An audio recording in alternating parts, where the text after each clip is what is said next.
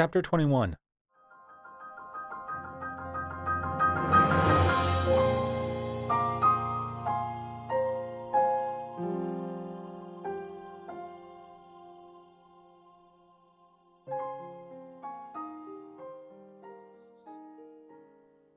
Don't forget the Bolson Construction naming conventions, Hudson said, as he looked up at Link, who sat atop Spirit.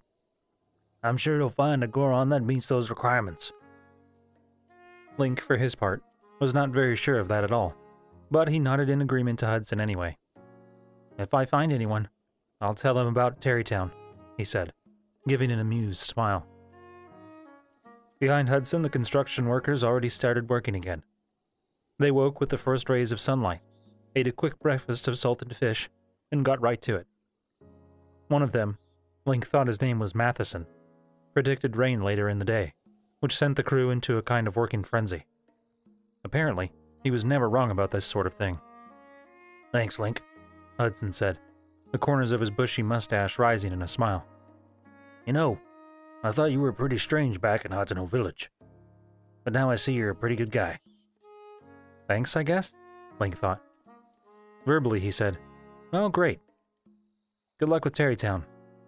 I'll make sure to stop by when I visit the area again."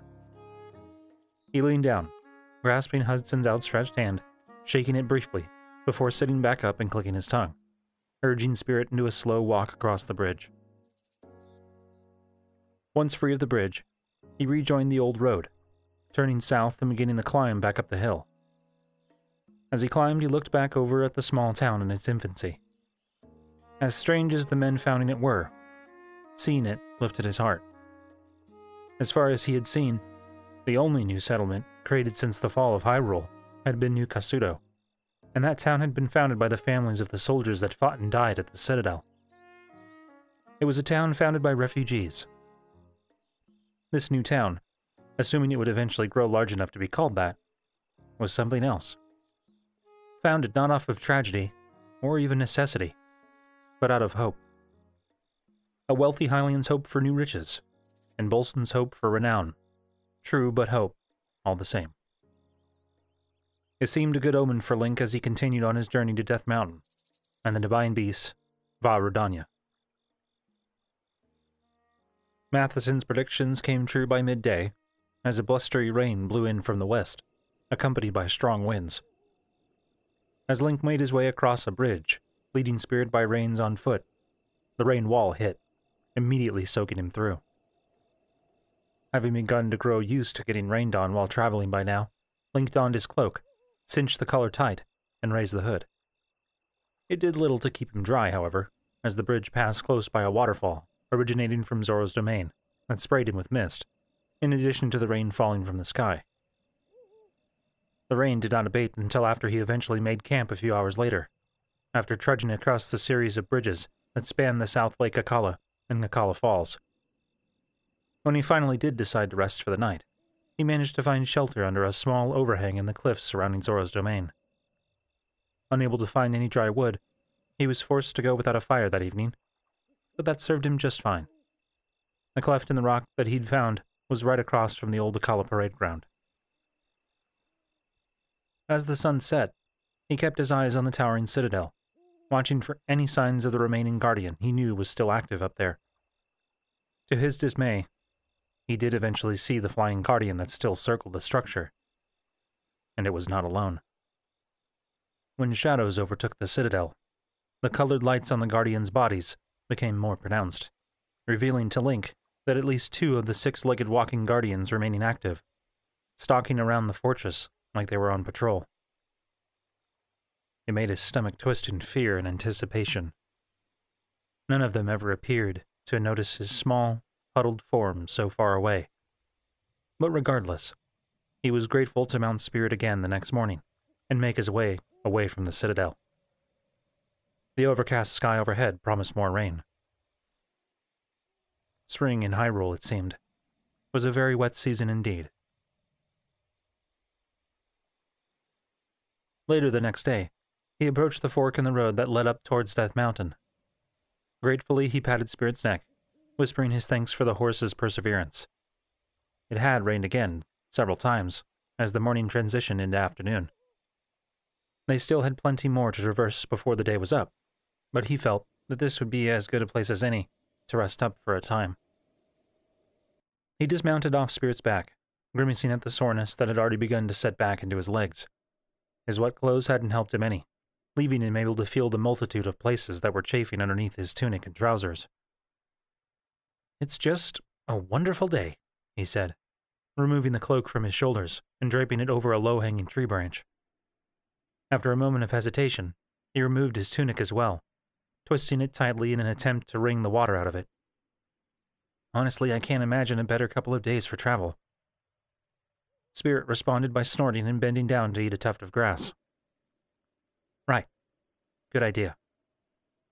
Link removed his sodden boots and socks and began to walk around, looking for the means to make a small fire. It would be nice to try to dry off some before getting back on the road. Unfortunately, the rain appeared to have fallen here just as heavily as it had in the Akala Highlands, and it hadn't been clear or warm enough to dry anything enough to make use of. The day had warmed enough, though, that Link didn't feel terribly chilly, even bare-chested as he was. After eating a small meal, he removed his sword from the saddle, unsheathing his silver Zora weapon and admiring its surface. This, at least, seemed perfectly fine with the wet weather he'd been experiencing. He imagined that it would be completely impervious to rust and water damage, considering where it had originated from. He walked over to a small clearing away from the road in Spirit. Once there, he took up a swordsman's stance, smiling as his body responded naturally. It knew exactly what to do, even if his own memories of learning such things were non-existent. As he began to go through the motions of the forgotten kata, he found his worries of the day fading away. His mind felt clearer than it had since speaking with Princess Zelda 2 nights prior, allowing him to reflect from a more detached perspective. He supposed that speaking with the princess as he had should have brought him some peace and comfort, but it had only left him feeling more conflicted, highlighting the gulf that separated them now, both in body and mind. It was clear to him how dedicated he had been when they traveled together. He had been passionate about his duties as her protector. Though he had few memories of those times now, his heart still remembered that dedication and respect he had for her. There was, of course, something else.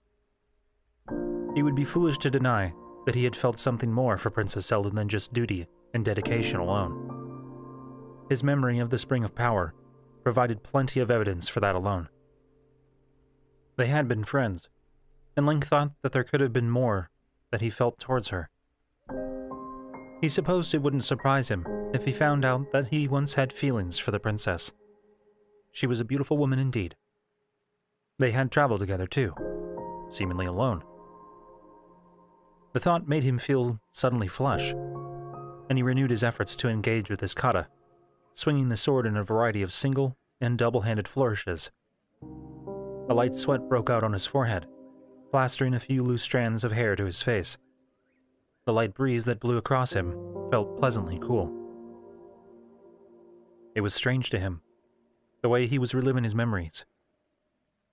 When he saw them, he did not see them through the eyes of an outsider, but from his own perspective. Yet once removed, it felt like he was reading a book with the pages scrambled. He had little context for any of these things. He knew things that he directly reflected on in the memory. There were 3 springs: the Spring of Power, the Spring of Courage, and another spring. He only knew the location of the Spring of Power, though he distinctly recalled thinking of their time at the Spring of Courage during his memory. It was frustrating. The fragments of memory that he saw contained smaller fragments of other memories, leaving tantalizing hints at previous experiences with no way to follow those teases to their conclusion. Even his memories of Mipha and Zora's domain were woefully incomplete, though his time there had certainly helped him piece some of them together to form a larger picture. He set his jaw, beginning to move faster than before, grunting with the exertion of his swings and thrusts. Part of his mind raged at the injustice of it all. He was no naive child. Even without his memories, he knew that good would not, could not, always prevail over evil, like in children's tales. Yet this still felt so wrong. They were not supposed to have failed in the way they did. And whose fault was it? He wouldn't believe that it had been Princess Zelda's, not after what he'd witnessed in the Spring of Power. Had it then been his? Had he not attained what he was supposed to attain, the Master Sword? And his skills with the blade were apparent, even 100 years later. So then who? Whose fault could it? A woman cried out in terror, breaking his concentration. He grew aware of his surroundings again. The clouds overhead had broken in places, giving way to shafts of golden light that brought out the color of the grass and trees. His body was covered in a layer of sweat from head to toe, and there was a woman in filthy traveler's garb sitting on the ground in front of him, a look of fear in her eyes. Blinking in confusion, Link stepped back, glancing briefly at his sword. He hadn't. No. His sword bore no blood, and the woman didn't show any immediate signs of being wounded. How had she approached without his notice? Had he been so focused that he'd shut out the world around him completely? "I'm sorry, I was distracted. Are you all right?" He turned the sword over, sinking it into the wet earth point down, and stepped forward, holding his hand out to help the woman to her feet. The woman looked up at him with some fear, eyes darting from his face to his extended hand. "I tried calling out to you, but you wouldn't answer me. I thought maybe you just didn't hear me, but even when I stood right in front of you..." He grimaced, feeling his face flush. "I was very distracted, it seems. I'm sorry if I scared... You aren't hurt, are you?" "Not by you, no," she said, before finally accepting his outstretched hand and allowing him to pull her to her feet. He noticed immediately that she was favoring one leg, and he frowned. "You're sure?" "Yes, The woman grimaced and looked down at her own feet. "I was traveling on the road when a nearby lightning strike spooked my horse. She threw me in, bolted. I think I must have sprained my ankle when I fell." "Sprained your ankle?" Link asked, thinking of the healing abilities given to him by Mipha. "Do you need me to look at it?" "Maybe there is something I can..." "Oh, no, sir," the woman said quickly, eyes widening. She hobbled a step back from him, hands up. "It's quite all right. I only came over because you are the first traveler that I've seen on the road for the last 2 days. I've been trying to make my way up towards the trader's outpost at the foot of Death Mountain, but it has been slow moving because of my ankle. I had hoped that you might be going in that direction." She was clearly a skittish woman, but he could hardly blame her. With a sudden flash of embarrassment, he thought of how he might look. He had been swinging his sword around like, well, a trained killer, nearly taking her head off in the process. To make matters worse, he had taken off his tunic, leaving his multitude of scars visible for the woman to see. It must have taken a great deal of courage for her to even approach. He'd seen no sign of her presence when he arrived in the area. "You're in luck," he said, forcing up what he hoped would be an encouraging smile. "That is exactly where I'm headed. I will be happy to help you get there." "Really?"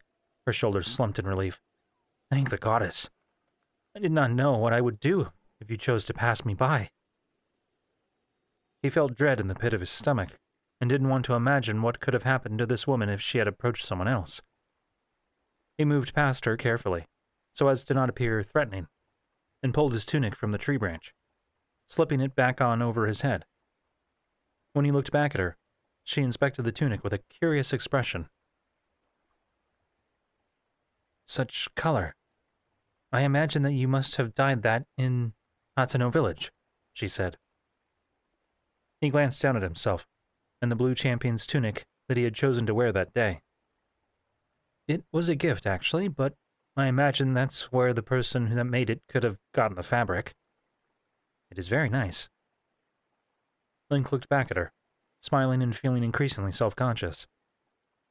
With auburn hair pulled into a loose ponytail, and faint freckles on her cheeks, she looked like she might have been close to Zelda's age from his memories. She was dressed in a simple blouse and a pair of trousers, though her clothes were very muddy. likely from sleeping on the ground during the last couple rainy days. "Thanks," he said, before pulling his cloak from the tree branch. "Are you hungry or anything? I still have some food left over." The woman patted a small pouch that she had slung over her shoulders. He supposed that she must have been wearing it when she was thrown off her horse. "I've been able to eat, at least." "Good." After a moment, Link cleared his throat. "I'm Link, by the way." The woman smiled warmly at this and stepped forward, still favoring her hurt ankle, holding her hand out to him. "I'm Delia. It is so nice to meet you, Link." He shook her hand, noting the strength of her grip and calluses on her fingers. She clearly works hard with her hands, he thought. After shaking hands, he motioned towards Spirit.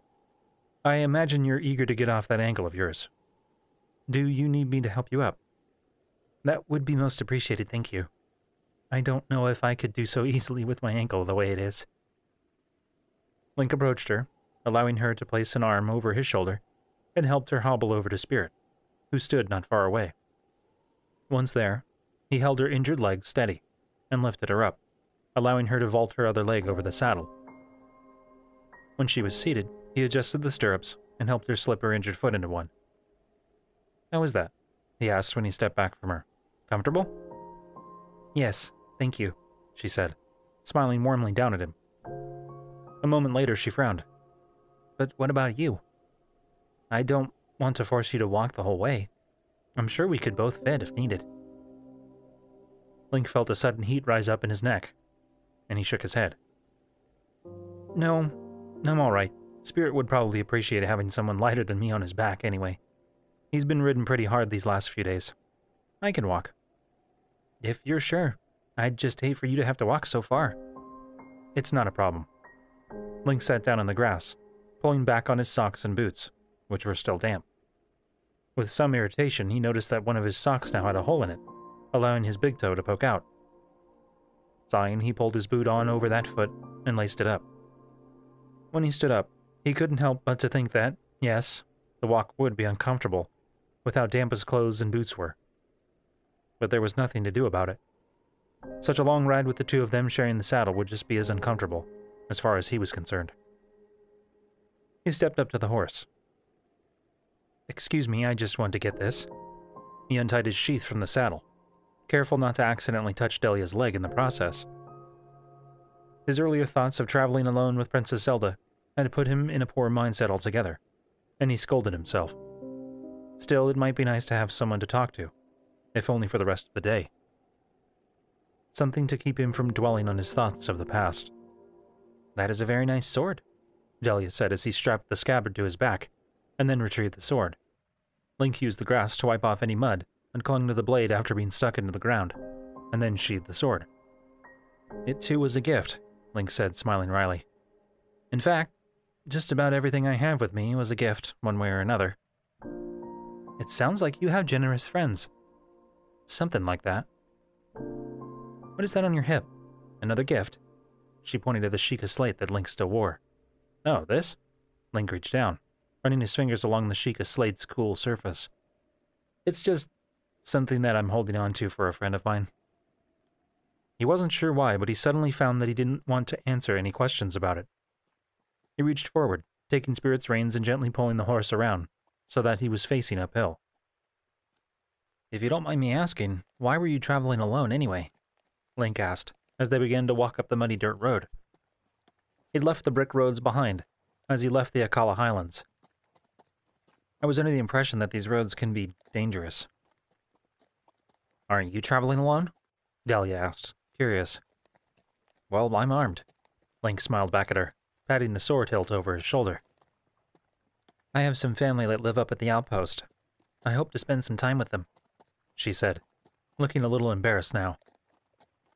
"To be honest, I assumed that I would just be able to outrun anything I came across on my horse."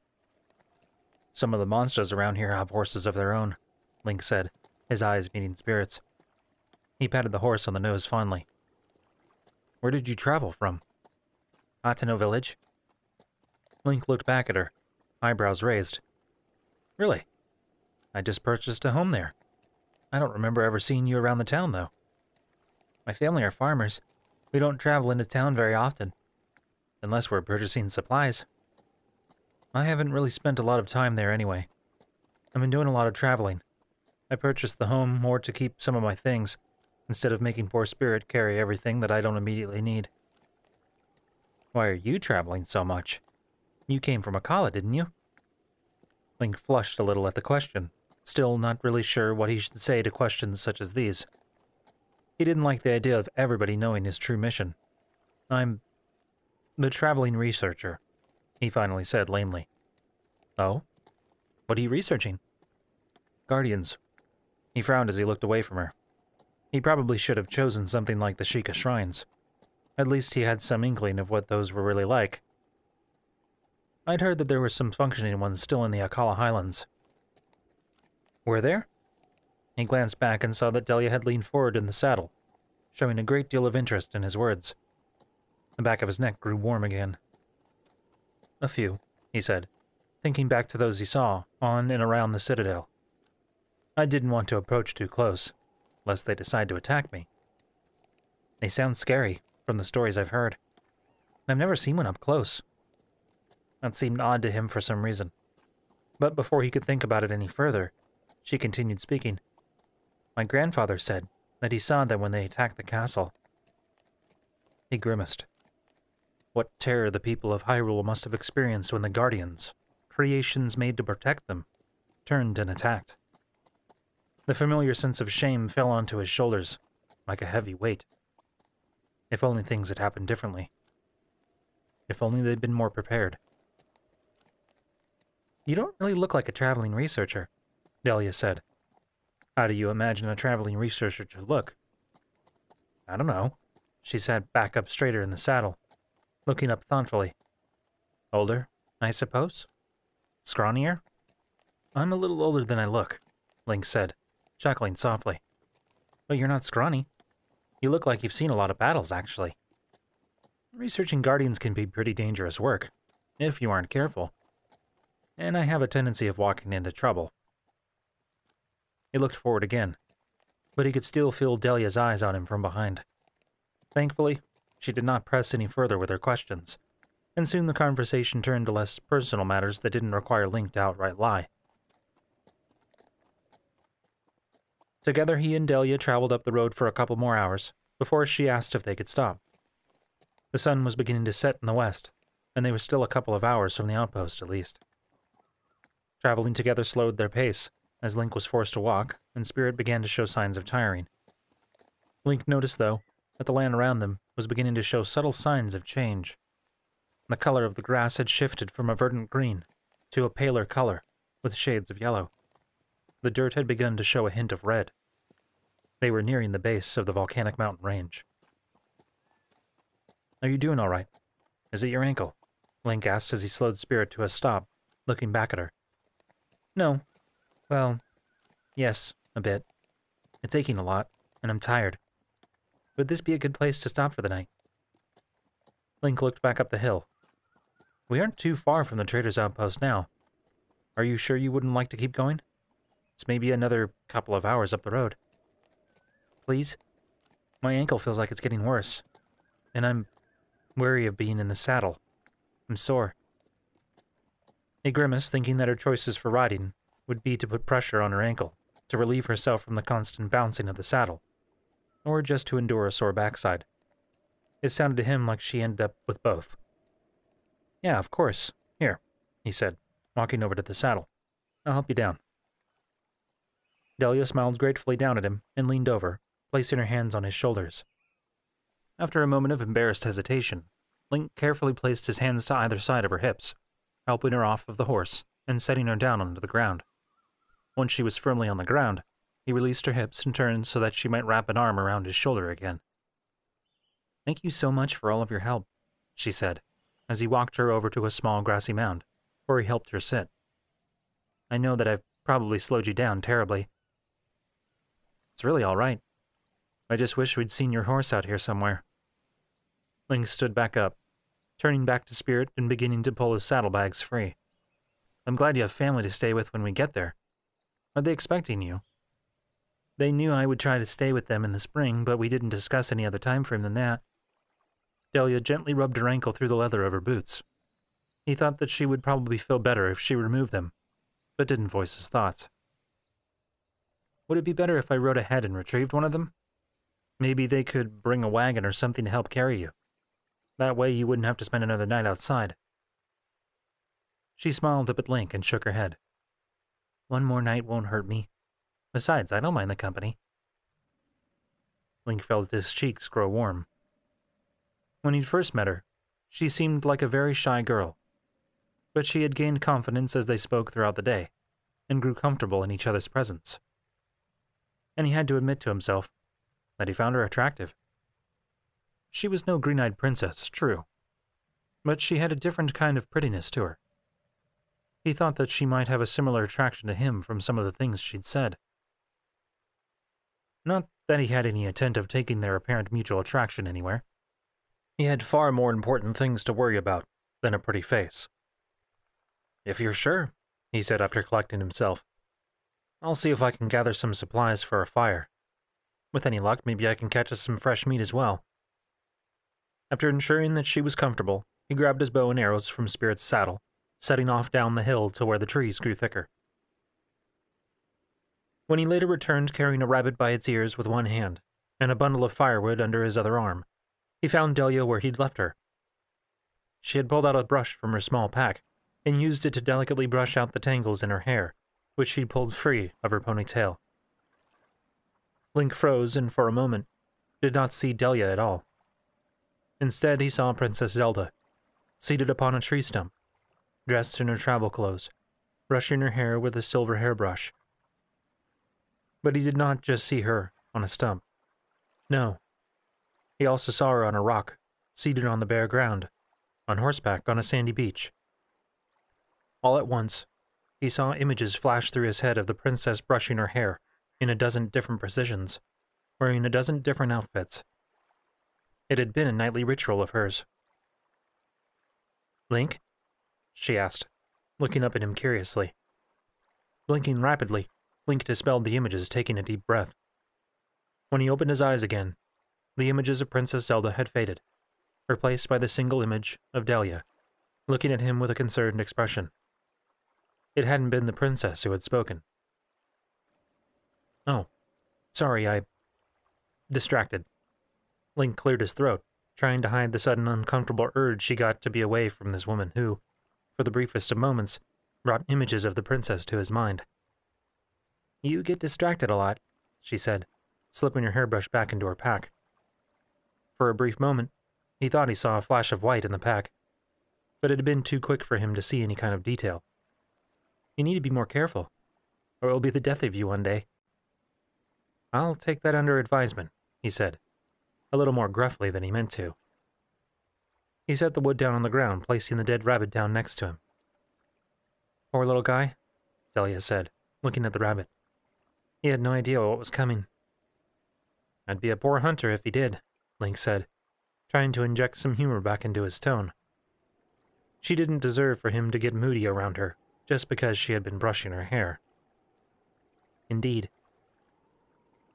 She watched him as he assembled the bundles of sticks into a small stack, before he took out his belt knife and began to shave pieces of bark off to use for kindling. I can skin the rabbit, if you'd like, she offered, after a few minutes of watching him prepare the fire.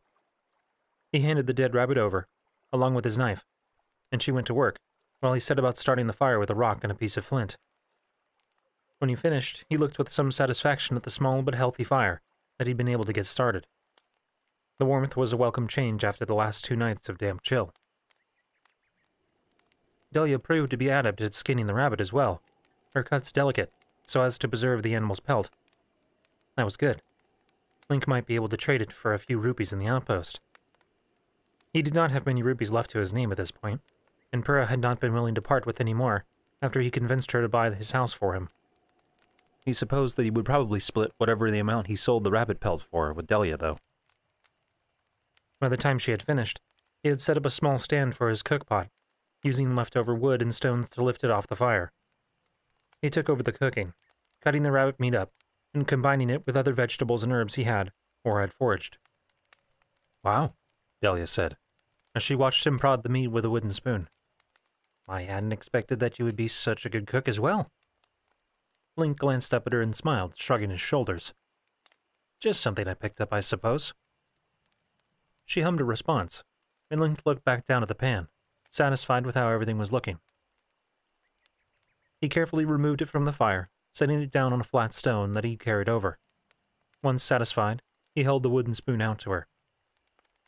I don't really have any plates or utensils, he explained at her questioning look. She took the spoon, and he took the knife, wiping it before letting the fire burn off any excess blood from the blade, before using it to spear a chunk of rabbit. They ate in silence for a time. Link was mostly satisfied with dinner, but he felt like something was missing, though he just couldn't place a finger on it. He felt certain, though, that whatever it was must have been locked behind a memory that he hadn't regained. Delia, it appeared, agreed with him, as she fished in her pack after finishing their meal, and pulled out a pair of ripe bananas, holding out one to Link. After their supper, Link laid out his bedroll for her to use, finding her a spot of soft grass before backing away to the other side of the fire, where he'd laid out his cloak, which had gratefully dried by the warm fire. You've been incredibly sweet to me, Link, Delia said, as she watched him clean up and prepare for bed. You didn't have to do any of this at all. What should I have done? Made you go get your own?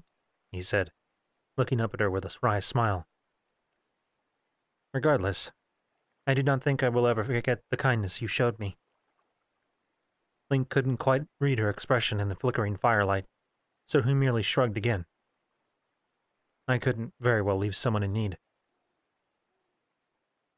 That's why I'm so glad I found you.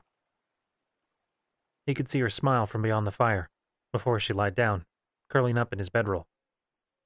He sat by the fire while she settled, before lying down himself, wrapping his cloak around him, and soon falling asleep.